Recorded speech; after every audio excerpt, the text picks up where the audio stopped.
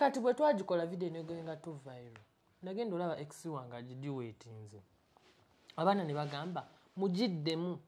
nga mweni mwenna basatu obimanyi ezo comments abaana ze bakola bagamba kale katumukuba ekizibu baagala kukakasa negamba bannange nga bampadde challenge ate nange nga content creator ate ngera wali obasabye challenge nange nga content creator nengamba okugiddamu abantu basatu ono nkyayogera naye nono ndi naye we can do it for the sake of our funds nenkubira oli nono nga waali nensoka nengamba mukazi wange waliwo wano kye baŋŋambye nembimuyitiramu nangamba sisobola ne bw'oba oyagala otya so akola challenge n'oyo omwana konze lwaki nangamba golaba kisoboka nyinza okuyimirira mu video yemu ne ex wo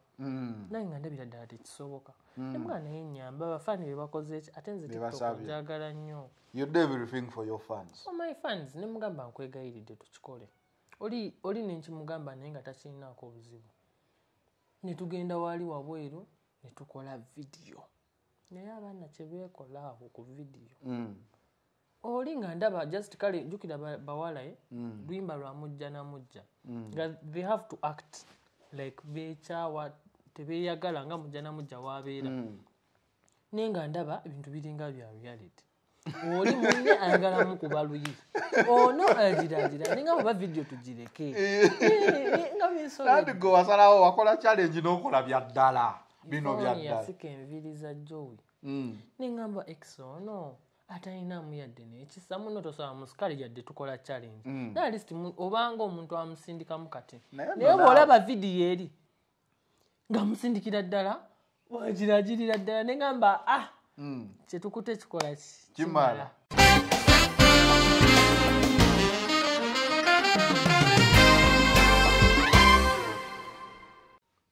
It is the final channel. Be in the know nga bulijjo tusalawo okubeera nga tukuwa updates ez'enjawulo mu entertainment sector, social, political, byonna byonna obisanga wano. Olunaku olwaleero ndi wa mukisa okubeera nga nkyazizza n'ezinterview tuba nazo. Nkyazizza omuntu atambulirako amawulire era nga Dr. Cephcoh ndowooza ye gwe wekka TikTok asoose okujja ku the final channel. Nze asoose. Gwasoose ku TikTok okubeera nga ovuddeyo n'ojjako ku the final channel so mukisa ngwebaza okubeera nga ogumpadde ogwo okitegeera okusookera ddala badde njagala mbuuze ku abatulaba bonna mwenna tubagala nnyo mwebale kubeera nga mubeera ku guno omukutu tiktokers gadha okitegeera agamanyi gongeetagira ddala kubanga simanyi oba katengo ke kakuyiseemu okulaba ng'oli n'omusajja ali ku wanted aliwa nze kennyini ndi ku wanted nawe oli ku wanted so the wanted fellas bali ku the final channel newe Dr. Cephcoh nsanyusa okumpa opportunity eno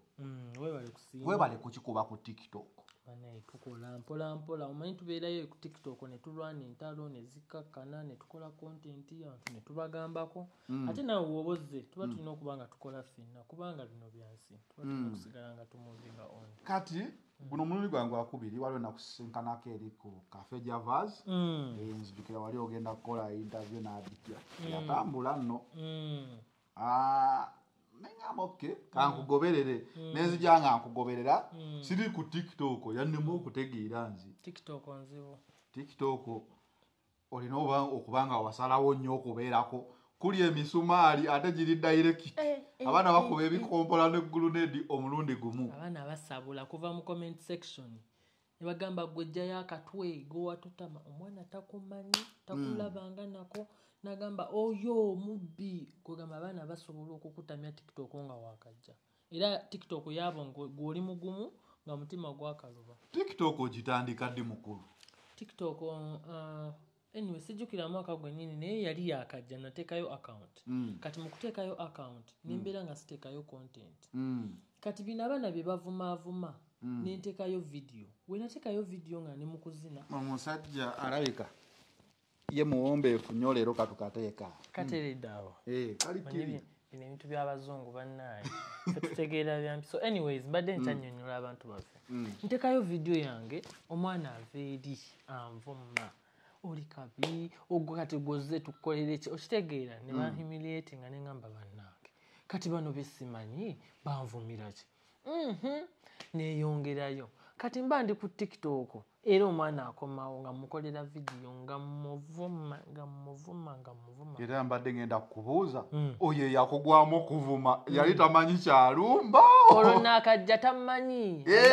akawunti mpya bwe namuvuma vidiyo neegwenga tutu viral neŋamba ekitegeeza bulijjo nkola bi content ebitono ng'abantu tebabyagala kati bino ebyekisiru bye baagala nentegeera nti abantu baagala nnyo ebyonoonese neŋŋamba kale kati by then we najjira waaliko oyo omuwala gwe bayita Phoebe oyo ali ebimere bw'alya ng'alya wa mululu yenayina yekoza mbu alinga Rwema bwe yeetekako wanene ebintu neŋŋamba yono bwe muvuma manyi ngeri gye bandaze nti nno balippira abatabaliiko nange kandippireko ku ono nenkivuma vidiyo neegwenga tu viral account neekula kuba nze nali sirabangako vidiyo ng'erina views alina enjogera muganda n'enjogera eryetya Baby, niwaba akunnyonnyola mu buntu obanga eyayombyeko edda naye okitegeera neewuunya gwe watunulamu awo n'ogamba ono musobola sha tulumba America ng'oleeta buno Kenya Uganda nali nina omulumba ate bwe namulumba bambi naati okuwa backfire bwe yatya vidiyo neegwenga tu viral bwentyo kati ate ngenda olaba neŋŋamba kati kangende nga ntawanya ba tiktoka abansingako nengendanga naye nga sibatawanya ine badwe wabula nga mbagambako nga nsooka nendaba vidiyo yo nendabamu akamogo nenkafuula tu sarcastic nembeera nga nkyogerako naye nga nsinziira ku mazima era oba wegendereza vidiyo zonna zenzize nkola vidiyo neŋŋamba tiktokers gather tugenda kwogera bitter truth okitegeera nga njogera mazima nga sikuwaayiriza nga siki kuba nkimanyi abantu amazima gabaluma amazima gabayisa bubi so awo wobuildinga karakita ya Dr. Cephcoh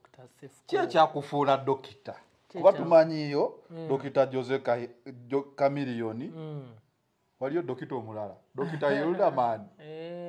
kati goli dokita ki eyabisoma dokita ku TikTok I'm a doctor by profession. I did medicine nakola anesthesia nemumaliriza ate era sikikola tokiwususa kuba byoyogedde sibitegedde anesthesia ekyo kiba kitegeeza ki kwegamba obeera okola ne surgeon mu theatre nga osannyalaza oli n'abeera ng'akola ki operating omuntu osanyalaza n'oleeta obwambe bujambiya bukumbi bwonna bwakwata eyo tray eyatokya you prepare kati omuntu baba bagenda mulongoosa you prepare n'otegeka bino doctor gundi surgeon byagenda okukozesa buli kimu n'obiteeka ku tray no preparing a patient ne nurse abeerawo kuba abantu basatu ababeerawo ab'omugaso ennyo wabeerawo nurse wabeerawo anesthesiologist ne wabeerawo ne surgeon kati surgeon ye agenda okujja abagabo baaze nakola operation oluusi gwe aba amaze okukola kyakoze gwosobola n'okuddamu n'otunga n'omaliriza n'ebintu n'obijjawo na buli kimu so kyekyo omuntu kyakola era surgeon tasobola akola ng'oli taliiwo kati ntegedde lwaki olina omutima ogwakalwa ogambye ki anesthesia yayambako wali eri nga bagenda okubaaga like bagenda kusala muntu geze ofunye obuzibu mu lubuto oba wamize ekintu atereeza na buli kimu nakkuba empiso n'asannyalazawo oli najja n'asala busazi n'atereeza n'otunga n'ozzaawo na buli kimu n'okijjawo ogambye kuleeta ku ttule nzaawo omutima we gufiiridde kati kisobola kuyingira ate mu kali karuumu tandike kulaba nze olaba keba enkoko ng'omuntu agisala njirya empoomera n'ente na biki ebyo njagala kubiraba nga bizze nga biwedde naye walinga okijjamu obulamu oba okizzaamu obulamu ebirimu okubaaga sibaaga tebiba byangu kubanga mu ddwaliro eyo kitegeeza mmwe mwasoma nga musala ebikere ku ssomero biology of course gundi medical course yo nayo olina okubanga wakola biology ffe twali mu arts tukola zihegi art nga naye tusanga abaana abasala ebikere naye kati nze najja kusoma ate emmese enjeru ezo zino ezaani ono musenero nga mubaaga ebyo ebintu tubaaga naye ekibeereyo mu theatre bambi si kyangu kuba abantu balwadde abantu bali bubi so oba ng'oli eyo ng'oli mulamu weekuume making sure nti obulamu bwo bukwatanga kyatika abantu bali eyo banoonya organs banoonya ebintu kwegamba bali bubi in general people in theatre banoonya bulamu woba olina omukisa ng'oli bulungi olina obulamu weekwate bulungi ng'ekyatika kubanga waliyo ate anoonya gwe kyokola ki ky'olina kati omaze okusoma kuba njagala olunaku olwaleero abatulaba bonna bategeere Dr. Cephcoh yaani kuba bamanyi Dr. Cephcoh wa TikTok ekyomukisa omulungi ompaddeko ka background kati awo omaze okusoma ofuna omulimu maze okusoma ofuna omulimu nasooka nenkola internship nenkolerako awo Mengo Mengo Hospital yes nsambira abasinga natandikanga n'okukola video zange nakajja ku TikTok nga nkyali mu internship Mengo kati bwe nakola video nga ndi mu lab coat ya Mengo ni going to viral but unfortunately neerabira nti medical ethics bw'obanga oli musawo toteekeddwa kukola kati bintu ng'ebyo bigoinga viral ate ng'oli mu uniform baba bakitwala bulala omuntu bw'agamba nti kyova weewuunya n'ogamba ye naye ddala ono musawo lwaki aba akola bino kwegamba obanga oli mu uniform kiba kisuula erinnya ly'eddwaliro kiba kyonoona n'ekifaananyi kya profession eyo so ne bantwala mu disciplinary committee ne batuuka n'okwagala okundiscontinuinga kubanga oba okoze internship ng'ogenda otuuka okugetinga graduated n'okola ekibi kyonna kyonna oba n'okola any medical error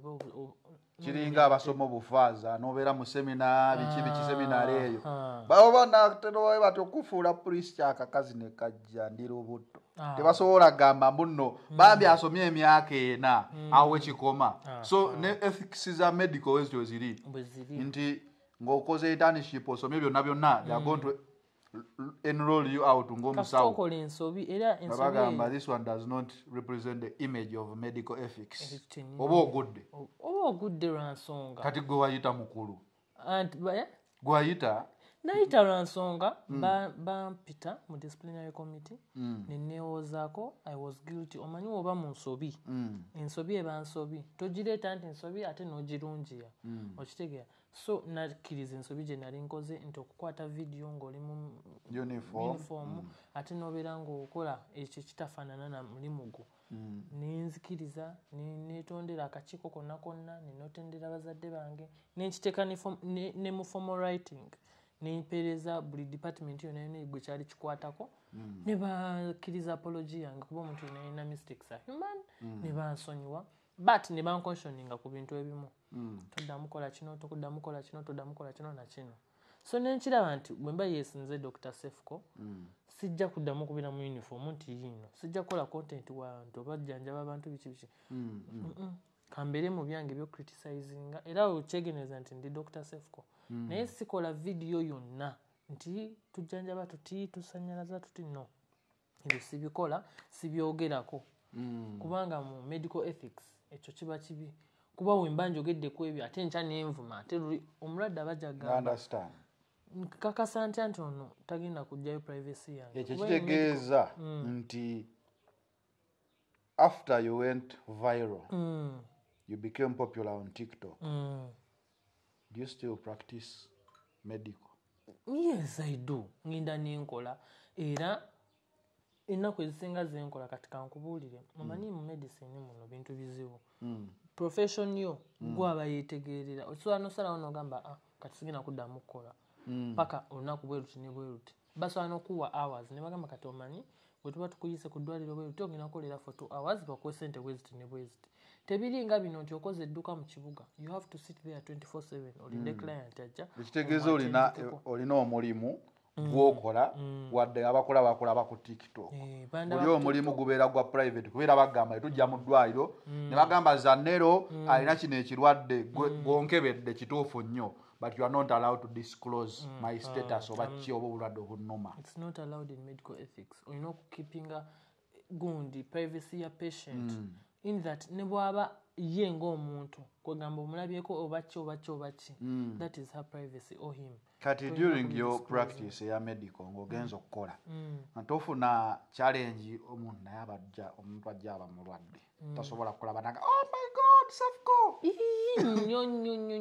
waliwo obulwadde obutaluma nnyo obutaluma kati abe akyalinamu amaanyi agabaserebu muguddeko waliwo gamba oli azzaze n'abantu be naye abantu be kuba abantu abasinga olwala like those things batera abantu bakulu tebalina ku TikTok tebabimanyi naye bano abamuwerekerako abamulabirira ogenda olaba bawoga naye ako ka Dr. Cephcoh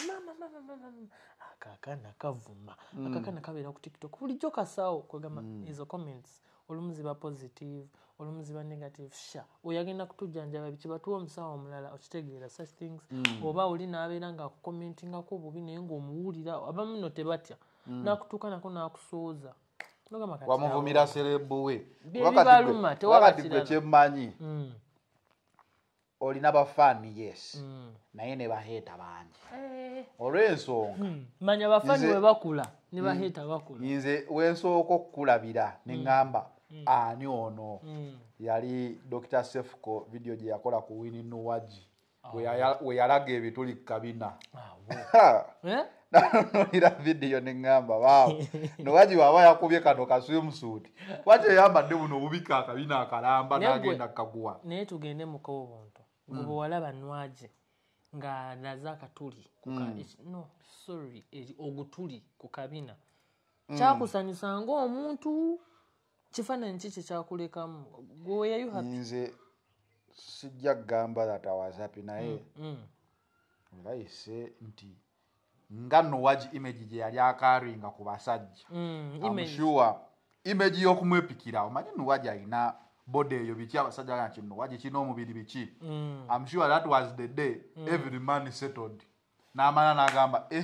buli jombo n'abonera bwereere okiraba naye nga nze ng'omu tekyansanyusa just maybe abasajja bamu babeera eyo ne bagamba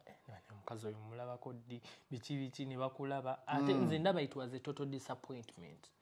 kuba Nuwaji engeri gye tumulaba it was a disservice to our image and brand. Thank you very much. But ate ye yakikola nga alowooza she's going to hype the brand. Kyekyo kye kati okulaba nga nali nina ovaayo mugambye ate munenze soogera ku gwe saagala surprisingly nze wadde ndikyaliwo tonjogerako kubanga ebintu byoyogera era nga ojjayo luli olugero lwa ensobera ekwagala yekugwa kubbwa ensobera enjagala nyamba tojja sigala otereere sagala kusanga ekyanga oli mu nsobi ekyo twakiteesaako lwe twasooka okusisinkana ne nkugamba Cephcoh okola video zonna naye nze nyamba kola nungi njereere si yasobera ensobera ezo kugwa kubbwa ate ne likuluma n'okusinga we libeerawo anti bwe mala okugwa kubbwa ne likuluma okuddamu amagezi nti ebbwa balibikka n'olibikka ebbwa ne liwona ate era bwe mala okugwa kubbwa naawe ofunamu lwanso ate otya omusiraamu kati kankubuulire okimanyi nti enswera erina eddagala ekiwawaatiro ekimu kiba kirwadde ekirala kiba kya ddagala omusiraamu agamba enswera bwegwa ku kyayi gikole otya simanyi nze oginnyikamu emirundi 3 bwoti kyawala abasirimu kati kwegamba byonna bizibu anyway nze kyensinga obbagamba nze abantu bonna benjogerako mba mbaagala mirundi emeka gye wakandaba nga njogera ku kwani banaye gwe saagala ku Helen Lukoma wali owuliddeko nga mwagala munyimba mwogerako ate Helen Lukoma omwogereko gwoyogera ku byonoonesi Helen Lukoma ebibye bya Range Rover buli mwana akayeddi kati ate oyo n'omwogerako kyogamba Helen Lukoma tatanga ku nods bw'ate aziraba simanyi bwe yamala ozita manyi waliwo ze bayita noodles babita babikolanga n'atya obuntu manyi waliwo ebyo bye bayita stands obubadi bayimbi bangi n'akola akabadi kamuyiseewo okufuula banti ki atuuka waatuuse naye bw'aba akoze akabadi tuba tulina omugambako oba kalungi oba kabi asobole okutereera kubanga si buli kimu nti nno tulina kitunuulira ne tukirekaawo ate opinioni zaffe zimataringa kuba wembanga ndi faaniwo ng'ompa music nange oba olina okuwuliriza kyenkugamba kiringa bino Nuwaji ne bamugambako n'akuba oluyi oba faani n'amugambako n'amuvuma ku social media mukwano zonvumanga onvuma ne nkuddiza ne nkuwa woojja kuba baba kitwala nti alina Instagram nene alina TikTok nene alina biki binene following nene brand nene naye osigala oli muntu osigala ogenda mutooyi osigala onywa osigala oli normal a human being so omuntu yenna ali human being kitegeeza you're not an island oba okkirizibwa okukola ensobi ate mu nsobi ezo tuba tulina okukugambako mu bantu bozze ogambako ab'enjawulo have you met them after your videos have gone viral n'omusisi n'omugwamu kaŋŋambo ŋŋambyeko abruptly tuli eyo tutambula tuli ku kifo n'omugwamu nga olina okwogera naye oba ye ng'alina okukuluma Cephcoh wanvuma ofujeyo incident eyo naye lwakuba olina aba bodyguard kubeera tuze kamera ekulaba ate n'olera nakulaba wagirako bakanyama lwaki olabye naawe ebintu byo bikutadde mu kutya nti evo bade ba bodyguard obadde ne zikamera obeera mu bunkenke otambula oyimba tuli ku bunkenke singa mbadde ku bunkenke ekisookera ddala tewandibadde wano ekyokubiri naye nanti ompisiza mu vetting naku nnya ne motoka kati njirabye munda mulimu bameka ntangazizaamu nina tindi mungi naye sewangazi kamera yange erabye munda okusookera ddala security omuntu yenna okubeera ne security it's normal omuntu yenna olina okubeera ng'olina security consciousness kwegamba n'oba toli serebu tekitegeeza nti should not be security conscious oyinza okubeerawo nga toli serebu era ne bakutuusaako obuzibu osobola okubeerawo ng'okola birungi byerere ku tiktok ku media era ne bakutuusaako obuzibu si buli muntu nti ayagalwa si buli muntu akulaba akwagala otherwise singa bashiba ba Spice Diana tebalina security tebayimba buyimbi era shiba lwate abana security wawulira baali baagala mubejjula baali baagala mulyako bintu kati ndowooza okitegedde nti security kintu kikulu nnyo omuntu yenna olina oba ne security nawe kenyini oli wano naye olina security kuba ndaba olina omuntu mu mmotoka akukuuma so security consciousness kintu kikulu nnyo kwekulaba nga bw'oba oyagala okundaba mba nnina okukubuuzwa oyagala ki nti business kino oginyinyonnyola omala kinyina nze n'ensengejja n'endaba kingattako tekingattako kinyamba tekinyamba netukola naye nga mbadde nkubuuza kiri ekibuuzo have you bumped into someone gwokozeeko ka video a lot basanga nnyo jjukira kati nange ndi muntu nina ogendako mu bifo ebisanyukirwamu mbeera mu bintu restaurants oba oliawo kati kankunyumizeko incident emu kankunyumizeko ani gwe nasanga yasinga okunyumira kunyumizeko ani londayo gweoyagala kuba obwo bentera okwo kuba abasinga nzize mbasanga keizi zimusabulangako kiri awo ate keizi mulaba nga abeera ne kakamera naye si omuntu ali awo nti kati kale kanku example Spice Diana nali mwogeddeko like nga mugambako amazima naye Spice Diana we namala omugambako ne mugamba Spice Diana you need to do a lot of music kwegamba yali akola overrating kyeki okubeera nga aratinze nnyo brand ye yali afuuse bazanyi bakapiira ba England bakutera wali werobeke ne bagamba ono wa milioni 5 biki mu Brazil ali eri ava ku lumondewe naye nakuba omupiira nga neyima ng'amawere tegamwogerako so Spice Diana ina season wamma we yakolera overrating bodyguard biki motoka 3 Convo naye nga music omulimu gwe gwennyini tegujja okitegedde kati ninchogerako in good faith nemugamba because njagala nnyo Spice Diana ng'omuntu ate nkugambye njogera ku muntu nga mwagala mutekinga time ne mustalkinga ne mwetegereza nendaba errors nensobola ozogerako omuntu ategeera yajja okureactinga positively ate ategeera ajja kukitwala bubi ayagala olwana ayagala okusiba kati ekya Spice Diana namwogerako nemugamba Spice Diana music wo tumwagala olina music omulungi naye kana akaseera I don't think kiri even better oba kiri necessary okubeera ng'okola overratings okitegeera batukanga ne batulaga emmotoka naawe waziraba ne batulaga nti kati bodyguard 8 ate kati company zino zisayininze naye kati ffe nga bafaani ebyo tuba tetubyagala all we want is music we want work kati kyenamugamba ffe twagala work twagala nnyimba twagala kino nemuteekako eyo pressure manager Roger nankubira nangamba Dr. Cephcoh ngenda kukusiba lwaki oyogera ku muyimbi lwaki oyonoona brandi yange nakubira cumi nankubira nangamba akola audio nga weetondera manager Roger kino kyokoze ABCD ne mugamba cumi nsuubira nina video gye nali nkozeeko nga mpaanaani Spice Diana ate video etali emu bbiri lwaki eno emu eri negative yerumiza manager Roger omutwe ne mugamba kyemugambako kituufu kati manager Roger ne mugamba ekyokugamba sorry tekikola wabula nze kyendaba ekituufu kuba nti otwala opinion yange kuba ne bwenkugamba sorry nga opinion yange togitutte kiba tekigasa nemugamba naye maybe okwetonda kya buntu I'm sorry kiba kyakuyisa bubi but that was my opinion nakitegeera nangamba kale ekyo nkitegedde weetonze nze sikulinako obuzibu nkimanyi ne Spice nangamba Spice Diana nafaaniwo kubanga ayagala nnyo video z'okola ye ng'omuntu tekijja musanyusa kulaba ng'omuko nemugamba nedda ebiseera ebisinga tuba tetukola ku defaminga oba kwonoona wabula tuba tukola kuwaayo message kati awo nagenda olaba manager Roger asanyuse ampeereza ssente tumitinze somewhere for some business okitegeera kubanga nga kiri very normal ne wano ku EPN gye yakataba mpita was invited unfortunately tinayina ewalala gye nali bampise so nesobola bikwasaganya kuba eri waali wala naye nga kugamba I have met a lot of celebrities business wise kubanga kati awo mbasobodde okwogera ne manager Roger ng'ate omuyimbi we nali muvumyeko I have met such good deals ekirala kyobadde oyagala nti omuyimbi ne mubampinga into nga nali mwogeddeko kugamba nembeera nga ndi traumatized ekyo sikifunanga kabayimbi mbalaba baserebu mbalaba nandaba nagamba kako ka Cephcoh kati nga wininwaji twali ku waliwo akabbala kali awo ku Forest Mall bakayita batya n'ogwamu nwaji Jackson Drews na nwaji nandaba kati muno bupikerere bwe ne bumugamba kakali ka Dr. Cephcoh akakuvu jangu okube kuba nwaji alina we yakuba usigala awo katamu aliwa owekikopo kati nno nkulaga we ya parking nze na estimate by then yali avuga ko ka Pajero ka short Pajero ekyo short Pajero bangamba bawe yakimuwa bino ebisajja bya tetumanyi kiki oba bakimuwa oba yakigula bawe na basajja bakula kati kyali awo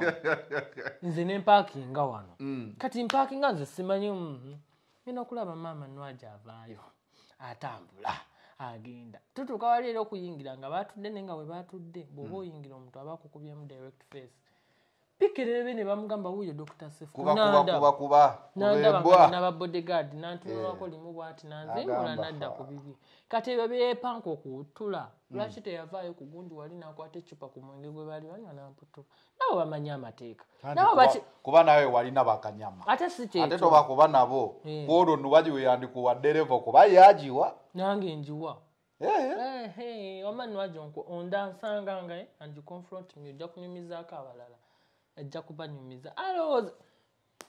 weesiga ki musajja enjovu teremererwa oba oli ku lugero lw'akasajja katono okanyumira mitala wa mugga gwe tunula nedda nze nwaji wamma nze ezo sayizi naye ate munaye okubagambako si kubawalana eyo tebampa ne waakutuulako butuuzi bongamba Cephcoh tugenda kuleeta breakdown kusikayo moki ng'atudde kwange ng'ayiseewo okuntuulako akubuukira wamanwaji akubye mubbala tewambuukira lwaki tewambuukira mu bbala akubye bani bafaani akuba bafala kati bakubye awusigaalo kati awusigaalo alina obwogerero awusigaalo bamukwata process by process abo basobola mbulirayo omuntu ategeera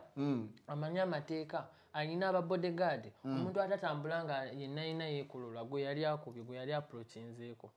era yeefunirayo obwo bupikerere bwe naawe kati tuve ne ku nwaji tugende ku muntu omulala sooka onyumiza emboozi oyo tumuwadde platform oyogeranga atali ku wanted ani annoonya nze sirina omuntu kankubuulire omuntu yenna ali ku wanted olina okuba nga bakuwandikidde ebbaluwa either ng'eva ku poliisi oba ng'eva mu kkooti ng'eri fomo ng'ekusamoninga okugenda weeyogereko oba okole statement ebbaluwa sigirina si bbaluwa ya mawulire si bbaluwa ya video si bbaluwa ya kwogera si bbaluwa ya kutiisatiisa and I believe amateeka baagakolera bantu wabaawo omuntu ng'alina kyawulira nga alina okwemulugunya gonna n'agenda mu mateeka nange ndi muntu era etteeka we liba linkwata nsobola okugenda reacting upon so tolowooza nti ogenda vaayo ogamba abantu nti gundi ngenda musiba gundi ngenda mutwala mu kkooti kibeere nti kyakusiibako bantu bulijjo babatwala mu kkooti ne beewozaako you don't know my side ekkooti eriwo kusalawo nti ono mutuufu ono mukyamu gundi waba agamba nti gundi yanvumye genda mu kkooti kkooti esalewo oleete evidence n'oli aleete evidence omukyamu asaavinge ekkomera waliyo bantu waliyo bisolo kale TikTok ekutta akati nno mu bannayuganda naye abasinga fe abatagiriiko tugamba eyo waliyo ntalo eyo waliyo kwevuma eyo waliyo kweragako what is good that has come from TikTok on my side in your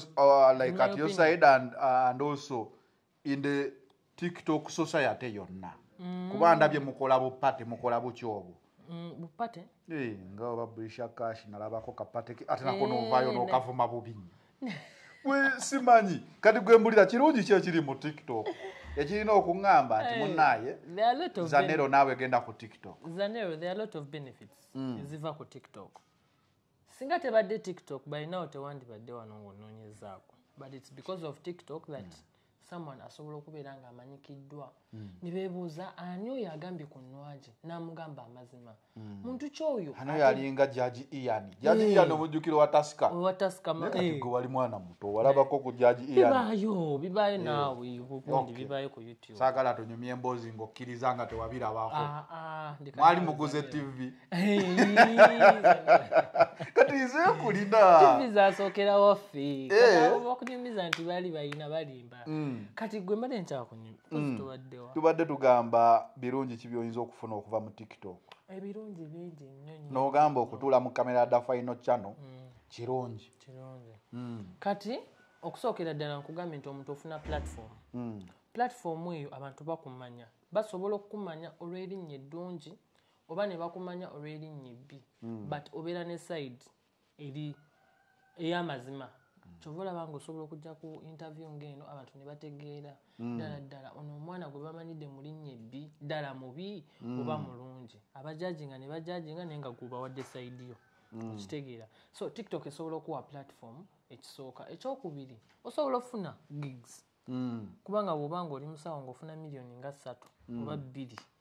naye TikTok n'obeeraawo omuntu n'agamba nkolerayo challenge n'omugamba mpaayo emitwalo 2 n'agakuwa n'okola challenge ze omulala n'akuyisa mu nnaku awo nga 2 oba lumu obimanyi omuntu n'agamba nze nangire eno nina promotion yange eya kino companies top companies zijja tebafa kunno bw'oba gw'ovuma baba baagala numbers bw'oba olina ezo numbers nga bakuwa ssente kwegamba ofuna ssente out of TikTok ekirala abantu kye batamanyi TikTok pays yes people get money abantu babadde bagamba TikTok tesasula gwe bakusasula nze baali bansasuddeko ssente okuva kubanga kati wanimbuziza TikTok esasula era wenjagala okumanya TikTok bw'obeera nga wakawo oba content watambula nnyo n'obeera nga kwegamba okuba numbers ze baba baagala baba beera basobola okulwaninga ku adverts zaabwe bali abanene ze baba baagala like TikTok yo nga company erina side ya business where people who want to advertise bagenda ne basayininga ka TikTok ekwata bu adi bwayo ne buteeka katugeze ng'ennyimba waliwo ennyimba ze bapromotinga gwe woba ng'oli muyimbi ng'oyagala oluyimba lwo lutambule olutwala mu TikTok n'osasula TikTok yennyini company kati TikTok eyo nekwata oluyimba olwo nerupromotinga kwegamba ku for you page ne lubeerako nnyo ne bagamba bw'okola luno oluyimba tukuwa ssente bweziti dollars bweziti bw'okola oluyimba olwo ne lutrendinga n'okozesa sound oyo gwe bataddeko promotion ekuterayo dollars ku gundi ku account ekirala bw'oba okoze live n'okola live kubaako abantu abagaba ebirabo ebirala ebyo okubifuna olina oba nga olina ssente ku credit card gye walinkinga ku TikTok yo ssente ezo z'okozesa okugula ekirabo ekyo kubayo ebirabo ng'emmotoka gye kikoma obunene ne ssente nnyingi era tosobola gaba kirabo nga tolina balance ya ssente ku TikTok account yo so omuntu bwakuweereza ebirabo nga bingi dollars zigenda zirinnya nze ebirabo binakasinga okufuna ku TikTok dollars zaali mu 800 yes 800 something kati was converting mu ssente za wano miliyoni nga 10 na meka ezo ogenda n'ogenda mu bank bw'oba tolina bank account osobola okugulawo bank account n'oteekamu details eyo credit card esobola okubeera nga ATM ssente n'ozijjayo I have seen a lot of people withdrawing money from kuba waliwo n'ono gaya akola bamuyita Kleba biki kati omanyi ssente TikTok zemusasula nawulirako nga bagamba that guy became a billionaire out of TikTok kati singa tesasula lwaki oyo baba bamuwa ssente tegeeza abaana abagamba nti TikTok mumala budde kwonoona data mwevuma balimba tebakimanyi okusookera ddala TikTok nga yo okugira ezo videos oyo data ssente zigenda mu TikTok naye nekwata ssente ezimu neddiza abantu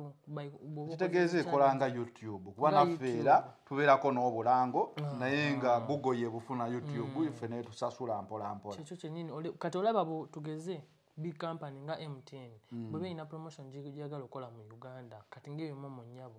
erina kuwandikira TikTok nesasula TikTok yo neteekawo challenge yo bw'ogikola TikTok yo yekusasula kyekyo then n'okufuna abakirayanti abali direct bakubidde essimu ng'era bwe tulibeera wano ne tulanga abakirayanti ku YouTube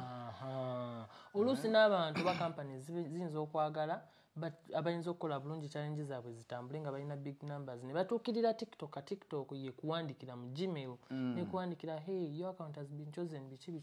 gundi ezo messages ezo tulabye kuba big TikTok nga bazipostinga ku TikTok account zaabwe. Tegeza TikTok is business. It's business. If you take it seriously. The challenge comes. Feba YouTuber, we pride ourselves in being original. Tukola content wa fenga wenzize nenvuge motoka nenzije no nenkola video yange enzeka. We see you dance ku TikTok. Simanyi sinala ku ka video gwengo zina, but I see TikTok as a whole. Ebera ko nnyo okuzina zine nyimba.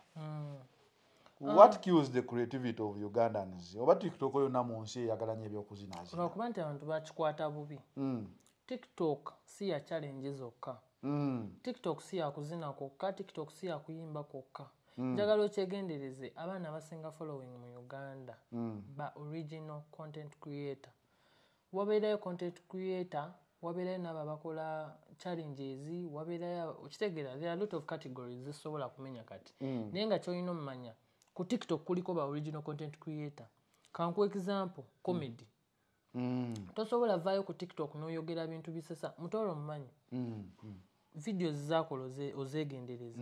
Olaba ina gwakoppa oba yavaayo na kintu ki. Akola bibye. Okola kicho. Kitegeeza ne woba tozinye, kitegeeza ne wobeera tokoze challenge ng'oli bwazina, okyasobola okuvaayo no going out mu public. For as long as oyina kyolaga eggwanga, for as long as oyina ekintu ekyenjawulo kwoli, competition matters. Bubera nga oli out competing, abantu bagenda kuwa obudde. Togenda kuvaayo ozinenga gundi bwazini olowooze nti ogenda becoming famous.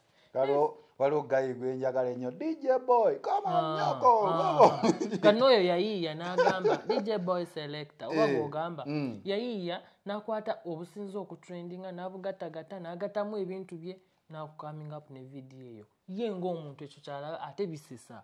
So alabika ya promotinga n'ekitujja ekya Sona Ben oyo nga. Sona Ben content we already yali abikola ebinyanyanya. Yali abikola naye nga munnaye mwe beeriti abazi iPhone maybe gamba oli ya inspiring kubanga oli akola ebyo bisound ebya kinyanyanya bichi n'agattagatta ennyimba. Ate nono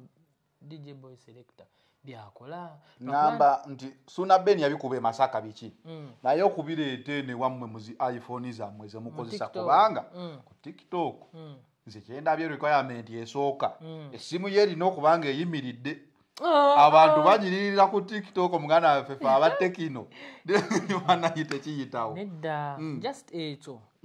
firuta zammwe mwekka that is a miscellaneous kiba kirungo wabula it is not kugamba oba omuzungu akyogera atya it is not a must, it's not an obligation nti oba tolina simu enyirira tosobola kujja ku TikTok. Nze nga nakajja ku TikTok nalina Cephcoh. Naye bw'oba oyagala okulungiya ekintu kyo n'okisiikasiika olungiyo omulimu gwo abantu bakulabe ofune content mungi ne filters ezimu ziboola essimu. Togenda kwata Gold Coast ogiteeke mu Cephcoh olowooza ogenda nyiriranga gundi ali mu iPhone 12 Pro Max oba 11. Era nange era kale essimu ng'oyogedde nti kyetaagisa abantu babadde baŋŋamba egende wa Cephcoh kakyali akukeeyerusa ndaba oli mweru nnomo naye wali mu TikTok ng'oba muzungu nnyo. Anti kati kyembadde ngenda okugamba nti ku TikTok kubeerako filters. Filters ezo abaaziteekako baali bakimanyi nti omuntu waba ajja ku TikTok olina okukyusaako ku ndabika n'onyirirako. Omuntu bw'alaba vidiyo ng'enyirira aba yeeyongera okwagala, aba yeeyongera okitegeera okunyumirwa content wo. Kanku example bw'ogenda ku KFC bw'olaba billboard nga balanze enkoko online olaba ng'enkoko enyirira ki everything naye bw'ogituukako kansubire kyoba olabe ku kifaananyi si kyekimu n'ekibeera wano era bwe kiri in most cases. So wali kuba kulanga obeera olanga ky'olinawo naye ng'eno background oba behind the camera obeera kibayira kirala. Kati abakugamba nti weeyerusa nange nakiwulirako nga full figure ngamba nina black ons sooka onneetegereze na black ons. Nze nkulaba oli mweru nga onagamba nti omuntu Tracy kamera yemanyi okwerusa. Full figure yangamba nga yakandaba nga bweyerusiza kulabako ne black cons bannange mukwano kakkana black cons ziriwa ziriwa olaba obuzibu bw'abantu tebawula filters nakubeera nga this is normal life in normal life omuntu asobola okubeerawo ng'oli mweru like mweru naye ate filters zikwongerako kati filters bwe ziba zikwongeddeko obulungi abantu bagamba nero oba ofaanana otya ne bagamba mundeke kamera baazikolera beeru kubanga nze wembeera bwenti oba olumu ono naye ankuba ekikono ne mba nga sirabika osobola okukola interview nga balaba saati yokka nze tewanda ate olaba olumu ne light eno weba kubyemu ng'okola content oyeruka obudde busobola okwerusa filter zisobola okwerusa kati wakyanzirugaza abantu bagamba aya muganda obayo estana ibiki awo kitegeeza oli kati kyemmanyi wali akoze video eno alaga black and white tasobola naye nga ekituufu kiri nti ne filter zinyiriza abalungi ng'obanga oli mubi nojja oyagale Gold Coast ekunyirize nga oli omulungi ekyo tekisoboka okitegeera kati nga oyo fulufiga bwe yakomplaininga nti Dr. Cephcoh nze nkulaba ku kamera oli mweru nnyo olabika weeyerusa nodda mukwano filters enyiriza mulungi nawe osobola ogikozesaako nolaba oba onaafaanana kubawo nnyawo filter enyiriza atya mulungi bw'obanga toli mulungi ejja kukuleka bw'oba toli mulungi ekijja okukunyiriza abeera makeup nina omuntu gwe tunalabanga ate era ne makeup mukwano aboola tojja kwagala ofaanana nga Zike oyagale bakube makeup ofaanane Rihanna tekisoboka nawe embaga gye naakalaba abantu nga baanyirira ku makeup embaga eyo gimanyi embaga ya Asiya wayogerako bizonto kati Asiya yanyirira anyway Asiya bonna abaaliko bambi Asiya ekudos Asiya kubanga kale bambi yakyuka n'abanga anyirirako bwatyo SB4 nalabye SB4 nga amuzimbira ennyumba byaddala alimuzimbira nnyumba naye omanyi sente zamufunyeemu sitazimufunyeemu mu bubi but content we kati olaba kiringa bondeeta netukolanga content n'ofuna sente omuntu ategeera you have to appreciate so tasobola kukikola ekyo out of the blues era nkimanyi yakikoze because maybe story waziraba kati ng'omuntu ategeera kiringa nkugambye kiringa bonkyaza n'ofuna platform n'ofuna ne sente n'ofuna ne gigs ez'enjawulo okusinziira ku mirimu bulijjo gy'okola nsobola okukuba akasimu ne ngamba Cephcoh jangu leero tusooke tulyeko ekimere ekyattabbu kati ne SB4 kye yakoze okumuzimbira ennyumba naye era sewo guba mutima kuba abantu abasinga they use SB4 alina omutima omulungi he's very good kubanga okuva we yatandika okugoberera oyo Asiya okuva we yamusanga ne bwali kati there is a big difference the only mistake gye yali akoze maybe kaali ka stand kulangirira mbaga everyone was hitting him hard toyinza kukwata abantu baliko obuzibu ku mutwe n'obagatta bakole family alabika yali akola content so kuba singa yali mbaga singa yayita abantu naye just babikola ne batekawo awo posters ne babagira naye tebagenda mu church tewaliwo na priest yenna ayinza kubagatta naki kati Cephcoh waliwo content gwe nalabye nga sebo weefuula kana akayimba ka Haji wala ayina loose kiro Allah nga bakazi ndi mu babiri Allah sebo nekulaba abantu ne bagamba Cephcoh yakwata mukyala we ne girlfriend we kati simanyi kiki ne mukola content story yo tonagirabako no story ya X oba X wa Cephcoh bayakoze atya X kati ate we tulaba X tugenda okuddayo okulaba mu video nga X ne waayi baliko bombi nga mukola content ningamba naye omwana ono Cephcoh aliko myawe fujjo ekikulu abantu baagala nnyo okujajinga ne beerabira nti bw'oba ojajinga olina okusooka n'owulira sayidi bbiri tosobola kusala kati nze njagala kuwulira sayidi 3 kansooke ku yiyo sebo gwe watuula ddya n'ogamba nze kati nkikubye manyi waliwo video z'aba Latin Americans abo ba Mexico zinyumira nnyo nali omanyi nnyimba byagaana bugaanyi naye ng'ekisaasinga ng'okunnyimbisa ze video ezo eza dansolo myayo babeera mu buliri n'ebikazi nga bina nengamba bafana yagikolako video eyo nengamba naye lwendi kuba hiti ndigikola nisebo Cephcoh TikTok waginafuya n'okwata namba emu ne namba 2 n'obagamba mubeerawo tukole content siwe kyali ki Kinyonnyola ensi ekirinza. Olaba oli ex wange sala nakwogera linnya lyange. Olinnya lye X tumuyite buyisi X. Oyo ex. Nali namukyawa. Nga tamanyi. Namugamba omanyi kitadde. Alina bye yakola.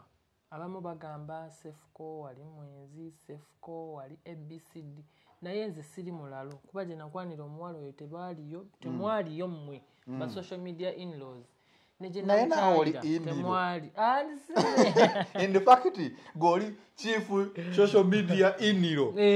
Chief abakulira bonna. Anti mpawa atalika wakati nawe bakutandisa. Naye nga mu nvuga empola speed oyo mukazi nali namukyawa. Nemugamba tukitadde okitegeera naye nasigala nga akyagala tukole ffenna content kubanga mi brand nasigala nga tukole ffenna content nemugamba tewali buzibu kubanga omuntu woba omukyala tetafuuka tafuuka enemy wo era nga nkubira amasimu oli wa tukole content kiki olinayo ku mulimu gwonna ompe ku ssente nemugamba jangu waliwo eno challenge mpadde ssente bweziti jangu tukole n'omusasula nga partner wo wayinza okubeera in business specifically. Kati nga bwandaba n'ono simanyi ye kyamuli mu mutwe kubanga omuntu w'omukyawa kimubeerera kizibu okukikkiriza nti omukyayi. It is a gradual process. Si on and off. Omuntu osomugamba olaba n'abagenda okukola kaŋŋambe ogenda kufayiringa divorce mu kooti. Omusango guzomala emyaka 6. Kooti ng'egutaddewo musobola okwekyusa ng'ate yeekoze lwoli. Okitegeera. So nembeera nga mugamba nti tukitadde ninkolanga nono content nga sala nakubijjukira wandibadde ombuuza lwaki wamukyawa. Sooka ombwire bwe mwali mukola content ono aliwo omupya omukyala mulungi ssebo nsiimye n'empisa alina ate mbadde sikisuubira obanga ku muntu obanga ku muntu ayinza okujja n'akubuuza onoonywa ku tuzi abaana b'ennaku zino bazibu ssebo ate wali ku bana ba TikTok abadde takisuubira nti mukazi wange alina empisa amanyi we bakwata omusajja amanyi kyateekeddwa okukola. Wabuvunaanyizibwa ekyo nja kimuwa kuba kyomadde sikisuubira mullo anti kati omanyi wakyo wadde tokisuubira kuba bamanyi nti bano abaana babeera ku TikTok baba just basire queen nedda naffe tugenda okugamba nti kanfuneyo omukazi muteeke ewaka ng'oyagala omukazi anaakuwa ku mazzi oyagala omukazi anaakuwa ate akuswaza n'abuuza abagenyi nga bazi papa kyenyinza okugamba Cephcoh kale simanyi oli kye yali akola naye kyenyinza okugamba mukyala alina empisa ezo zo nzigambye buladi nti omukyala empisa zayolesezza mu miniti emu oba zindaze nti aye ka Cephcoh yatunula nkaliriza naye obadde okyanyinyonnyola wali bwe wabakozesa content bombi. Oluyimba kati ekyo kya content amanyi buli omu akiraba lulwe but nina oluyimba lwe nakola olwa Fiye ne Babarita nalukola nono mukazi wange gwendi naye kati nga tuli ffeka babiri video yasookera ddala ne tugikola ne ŋŋamba duet as a co-wife nga njagala omanyi duet oli addamu nakwata video n'agigatta side ne side gwe byoyogera ng'akuddamu okitegedde naye nga byonna biri mu luyimba lumu kati ningamba abaana bawa ningamba girls duet as a co-wife gwe n'oleeta bya reality ssebo nino just oluyimba lwannyumira kati ng'ono omukazi wange yalinga omukazi w'ewaka olinga co-wife nga yina TikTok ayagala akole ki ye video yasooka nga tetunakola eri gyoyogerako gwe kati bwe twagikola video negoyenga to viral nagenda olaba ex wange agiduetinze abaana ne bagamba mugiddemu nga muli mwenna basatu obimanyi ezo comments abaana ze bakola bagamba kale katumukuba ekizibu baagala kukakasa negamba bannange nga bampadde challenge ate nange nga content creator era wali obasabye challenge nange nga content creator nengamba okugiddamu abantu basatu ono nkyayogera naye nono ndi naye we can do it for the sake of our funds nenkubira oli nono nga waali nensooka nengamba mukazi wange waliwo wano kye baŋŋambye nembimuyitiramu naŋŋamba sisobola ne bw'oba oyagala otya so akola challenge n'oyo omwana konze lwaki nangamba golaba kisoboka nyinza okuyimirira mu video yemu ne ex wo naye nga ndabira ddala tekisoboka ne mwana yennyamba abafaani be bakoze ki ate nze TikTok njagala nnyo. You do everything for your fans. For my fans ne mugamba nkwegayiridde tukikole. Oli nenkimugamba naye nga takirinaako obuzibu. Ne tugenda wali wabweru ne tukola video. Naye abaana kye beekola awo ku video. Oli nga ndaba just kale jukira bawala luyimba lwa mujja na mujja. They have to act like beekyawa tebeeyagala nga mujja na mujja wabeera. Naye nga ndaba ebintu biringa bya reality. Oli munne ayagala mukuba luyi. Ono agiragira ninga muba video tugireke. Nga bisobola. Kandi go wasalawo wakola challenge n'okola bya ddala. Bino bya ddala. Yasika enviri za Joey. Ningamba exono atalinamu yadde n'ekisa muno tosaba musikali yadde tukola challenge. At least obanga omuntu amusindikamu kati. Naye bw'olaba video eri nga musindikira ddala wagiragirira ddala ningamba kyetukute kikola kimala nintekayo video yatambula ne bavuma oli nono ne bamuvuma nze nange ne banjajinga byange naye nga ate be bakola ki be bakisawa ne toba TikTok onzibu be bakusaba ekintu bw'okireeta ate ne bakijajinga bulala bizibu byonna kwegamba olaba bulabi ba in-laws kyebaagala nze sikimanyi bagamba mbu njoga nkwata nti oli ne muteeka mu video era nange nagambye bannaye naika omanya abasajja ab'amaanyi baggwayo mu Uganda ngamba baggwayo lwa nsonga nalina jjajja wange ng'alina abakyala be babiri mu nnyumba emu omanya abasajja beddawo baakolamu tawona omwana ayimba lusuku lwa seminti nzijja wange yalina olusuku lwa seminti ng'emwanyi we tuzaanula waliwo awo ekintu kye basimentinga kwe tuzaanika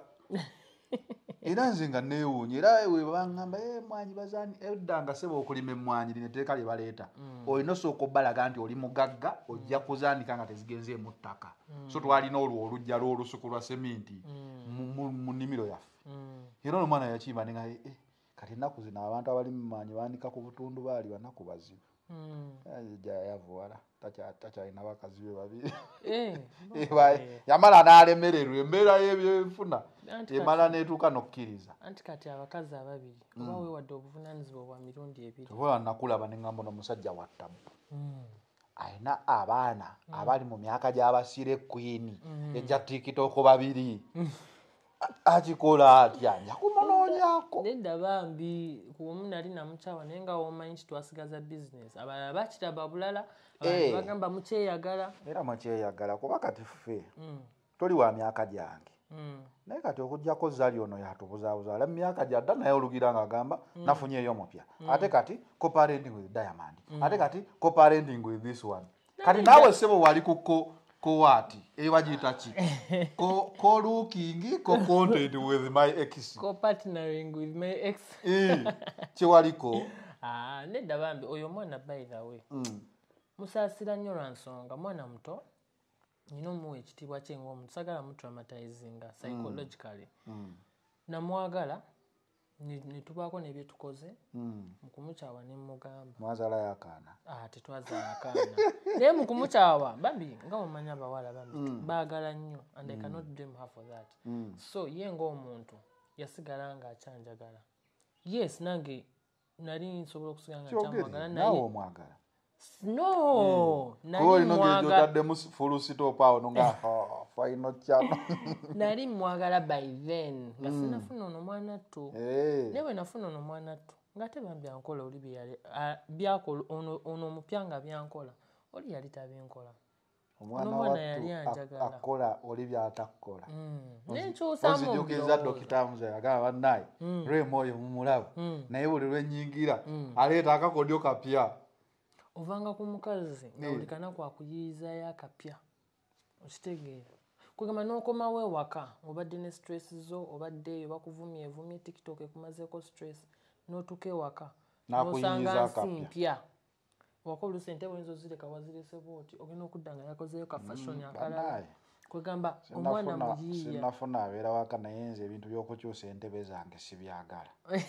sibyagalira ddala bakazi tosobola kubyagala lwa nsonga tomanyi bwe binyuma tomanyi love bw'olitandika laavu ojja kumanya nti nno ddala so nze nina omwana nali mbaddeko mu laavu ate okubeera n'omwana tekitegeeza nti olina laavu namujja mubire osobola omwana w'abandi okusuva eri n'omwetaasizaako n'ogenda omwana tokisussa nnyo wama okuzaala okubeera laavu interview yiyo naye otandise okuleeta amasasi oyagala kumbuulirirako okyasobola okubeera n'omwana w'abandi emyaka 2 nga mweraga bwerezi mukwano nga temulina mwana omwana si yalaga laavu those are two different things batugamba omwana yalaga laavu era ogamba omukazi yampa ekyapa mu ngalo tekisoboka omukazi asobola okuwa ekyapa kya laavu mu ngalo n'akwagalira n'abeewammwe bonna ovanga ku mukazi nga mulungi omukazi nga muyonjo omukazi nga wampisa omukazi ng'alina omukwano omukazi ng'awooma obusiraamu butugamba omukazi bw'omufunanga ensonga esookera ddala nga muwoomu ensonga ezo yazitereeza ddukirawo omuwoowe omuwe n'amahale yasobodde omukazi ng'akola ki kikulu nnyo okuba omukazi ng'awooma yayimbako akayimba kuba oyimba buli ssaawa ate oba kale omukazi asobola okuba ng'awooma ofundako n'omukazi ng'awooma naye nga mubi okubya nnyo akalango k'okuwooma I don't want you to end in tears kikulu nnyo no tears ezo kuba kati omanyi abali ku final channel omwana agambye atya sooka olinde when it ends in tears tekitegeeza nti omwana w'abandi yali tawooma okujjako olingabaana bajja kujja bakunyakule nawanyedde omukazi wampisa kati oyongeddeko awooma amazima kati qualities olaba nti no ozigabye mu public dabayo abaana bandi kunyakudde nodda bano mpito ngamba munaye ate we nali kudda faino kyano nenjogera ebintu byonna abaana b'e Kampala nga basampolinga omukazi ono anjagala tasobola kugaba byange kale olaba ne ba oli yayimba nogaba enswa zange tasobola zigaba enswa ye yakomawo owenswa nawe ali eyo akyakaaba ndowooza bagaba enswa ze ngamba oli gwe bayimbako akomawo n'atugamba bamuloga biki ani momo si tebayimba nogaba enswa zange badde mmanyi oyogera nakugundi oyo momo abo bakyeyagala naawe bakyeyagala nkugambe public stunts ozijjanga mu reality bali baleeta ka stunt kaabwe ne bata ennyimba ne zitambula gundi yali bambi auditoriatinzeemukko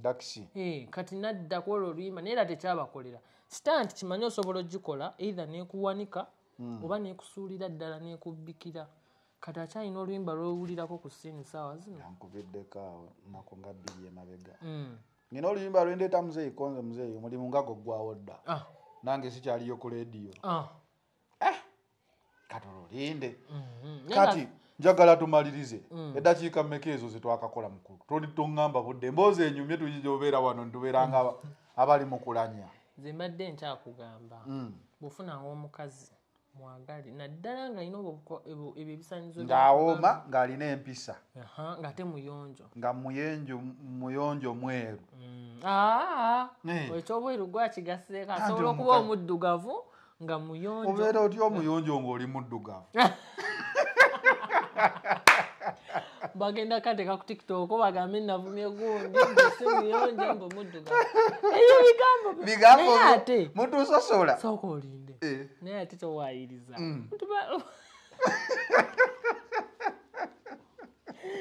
obuddugavu si bubi olimu omuzimu ogunyingidde kuba nange byenjogedde sibitegedde ogambye asobola okuba oti omuyonjo nga muddugavu bayithawe nange nkyebuuza tokisusa sebo ze ndi muyonjo ndi muddugavu naye ndi muyonjo olina okuba nga olinaku okijje omweru omulabirawo bayithawe nti wano waliwo kano omweru waaba tanaaba kyangu nnyo okulaba ekkooli aguba mangu ate omuddugavu bayungawo buyunzi kala melanini yanoga kumbe ebyeddala oli mukyafu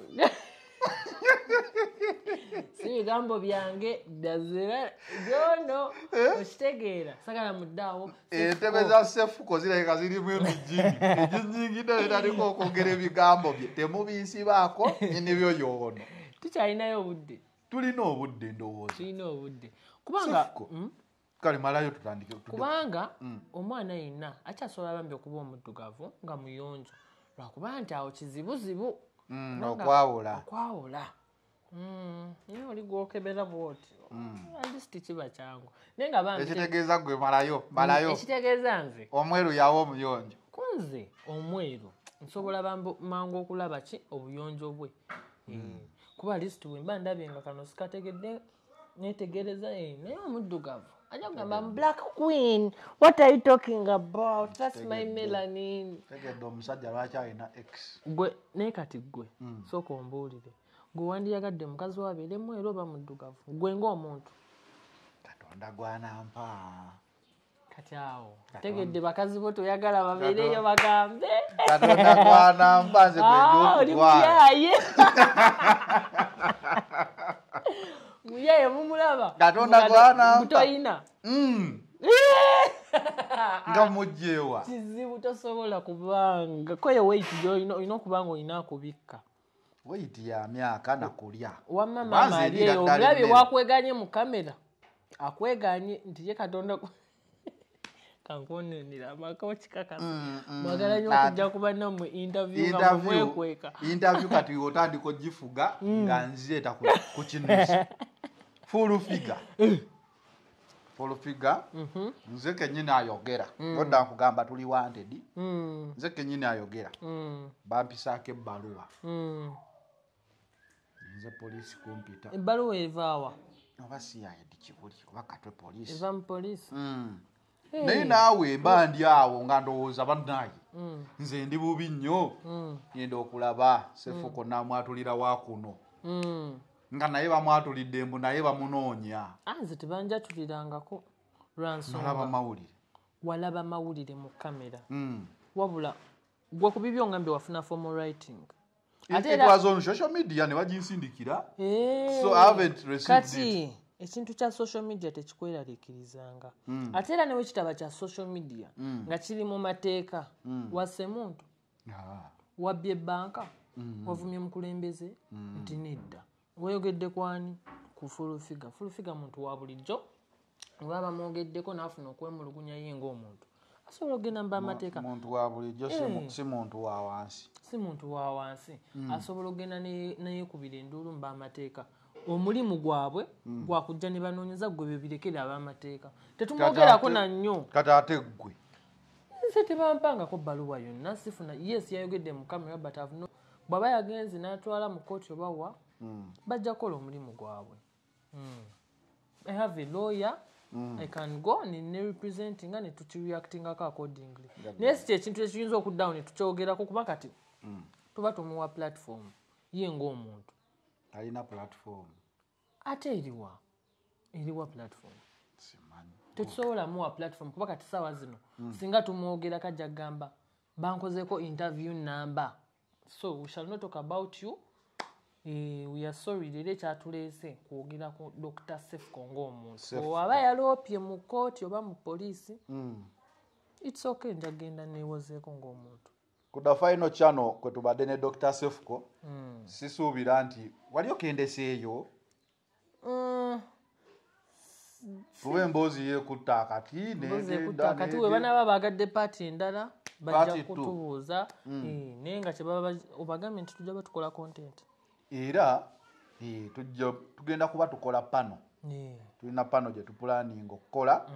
Cephcoh naye ajje ku YouTube abenga atunnyonnyola ebintu yabirabye atya ebya wiiki tukyakitegeka naye tujja kubanjulira ebiba bisingako awo naye nga mwebale kuba nga mutulaba mwebale kugoberera tubaagala nnyo tubagalira nnyo ddala kale ebintu byewuunyisa omusajja ono womulaba ku TikTok n'obukambwe bw'aba nabo wali tuba abalala oba oyagala nakubuuka mu simu opatye omuntu oluyi naye obuwombeefu bw'olina oba otidde nga nkutyako ki obutidde omurasita nogamba ho gwe kyoba omanya enkya ojja kukola ensobi weesange ku TikTok eyiyo eyange ogambe kekanakaza nakugamba Cephcoh twatta omukago kanzire tunuze eno kamera twatta omukago ne Cephcoh tagenda kunkolerako olugero lw'ensowera ekwagala yekubbwakubbwa ensowera enjagala ebeerere ddala wala tensimebbwa kwagala nnyo era kati konsemberedde saagala kulaba mu nsobi yonna wendabira omukazi yenna nga umukwanye olina omukazi weenu nga nkuwa bannina okubayita nembagamba tolina moral authority empa ku kyabakazi kuba kati ndi mukulu wo mu myaka naye ndabira ku ggwe munnaye Alhaji Cephcoh negoza dda kubira anyagane ndi hajo sanzewo hakinya negoza dde akubireko banazina kati bona agamba tolina moral authority kuba onsinga emyaka ebyo byadda luli that is ancient life sawa zino kyasobola okusanga n'omukazi omulala ng'olina owewaka nenkugambako bwe kiremererwa nenkola olugambo nengende wa mukazi wo nemugamba nemuwa n'obujulizi timu lugambo nation wama mukitegeera anyway ndi musanyufu nnyo okubeera nti Cephcoh atwadde opportunity eno okumukyazaako katusuubire nti n'ennamba zo ojja kuzituwaako eza TikTok zijje ku the final channel kyebeerabidde kankuba akalango nze nina pharmacy eyeddagala so in case oba ng'oli eyo nga weetaaga eddagala okugeza mu size neerabidde okyogerako naye nina eddagala naawe kennyininyini woba nga wali tekikola bulungi ngewangambye weeyisaani anesthesia ate kati biri birala kati ebyo biba byeri mu ddwaliro eddagala lyakumira size neyongerako oba ogenda kuleeta bwambi oyongereko omuntu naye process gyeri naye kati abantu bagitya kubanga eri invasive abantu babeera bafuna obulumi naye nga naye gyeri tusobola okuteekamu implant nekigejja nekibeera naye wekigejja n'oba toyimye obanga ayimye but that is not good process esinga yakumira mpeke nebeera ng'egejja nga n'oba olekeddawo okumira empeke esigala ng'eri nnene omwana ono omulabi eddagala naye amanye yegwe kojja dokita amanye ebintu bannaye kojja akubuulira mukakole booti omukazi mukwate booti nze ebyo sibikola byakojja nkuwa ddagala omuwawi ddagala n'agenda abalula n'obalula oba oyagala ssaawa 4 oba 3 oba 5 waliwo akasalako kubalula because omuntu ayinza omira eddagala ate wewaba nga wali n'obalula wiiki 2 nga tonnagwa tekisoboka nze mpulidde zisitole nze nina specimen yange eturesi wuuyo specimen gwe tugenda okuwa eddagala nze gwe naalabira kuba naye olina labira ku nze nalimira nendikozesa naye tolaba nga ndi nomo naye kasita ntuuka eri kiba kirala otabuka kiba kirala The final channel be in the no tubadde n'omukulu Cephcoh ng'atunyonyola ku mbeera kyegenda maaso abakyala be ku TikTok okukola challenge aginyonyodde gye yava kuba omukyala twamulabyeko ng'agamba bannaye Cephcoh anyway twabiwulidde Home Connect Properties Uganda Limited be bakafulwa real estate business mu ggwanga Uganda gwe n'ayagala okuzimba ayagala okubeerako mu bulamu ng'obwa Dr. Cephcoh oteeke kamera buli wamu eziraba mu mmotoka eziraba buli wamu genda ku Home Connect Properties obe ng'osobola okufunayo ettaka oba poloti ozobe ng'ozimba oba farmland byonna basangibwa Kampala Road Mabirizi level 7 wamu ne Nansana ku Mastop Tide Bank Building level 2 wojja okubasanga Biva Organic bajjanjabisa ddagala lya butonde Dr. Senjobe ye gyali gendayo nnyo abenga asobola okujjanjaba endwadde zonna ng'akozesa natural health products okuva mu butonde ye Biva Organic Jolink Restaurant and Bachireka ndoze gye tujja okugenda ne Cephcoh tuliyo ekyemisana ku Jolink Restaurant and Bachireka Plus Gardens esangibwawo kireka ku maaso ga Shell ojja kuba oyitawoko ng'omuyimbi osobola oteekakayo ekivulu omuntu wa bulijjo osobola oteekayo wedding meeting party birthday ebintu ebityo oba osobola okubeera nga obifuna Labongo Art Village basangibwa Makindye bo badesigninga ennyumba compound hotel office ekintu nono ekyetegesa olulimi olwa art ani awo asigadde London Fashions ne UK Cosmetics basangibwa ku Cham Towers bo basalawo okubanga bakuwa original products from UK engoye z'abaami engoye Kentucky engoye z'abaami engoye z'abakyala cosmetics ow'omulembe bonna ojja kuba obisangawo ku UK Fashions London Fashions ne UK Cosmetics namba z'essimu oziraba ziri wansi Haji Kivumbi yasoma ddwa Haji Kivumbi mukubireko bw'obeera olina obuzibu bwonna obw'enjawulo nga weetaaga okukusabira okusomera ku ddwa osobola okugendayo n'abeera nga akuyamba mu mbeera eyo Cephcoh ndowooza kati kankusiibule webale kunkyaza naye webale naye kati gonkyazizza kuba ndi wowoose nkukyazizeewo wange nokyaza ku final channel kale era katusabe n'eri project gye twayogerako ebenga etandika at least weekly nga tubeera tukola pano ne twogera ku nsonga ez'enjawulo. It is the final channel. Be in the know. We out.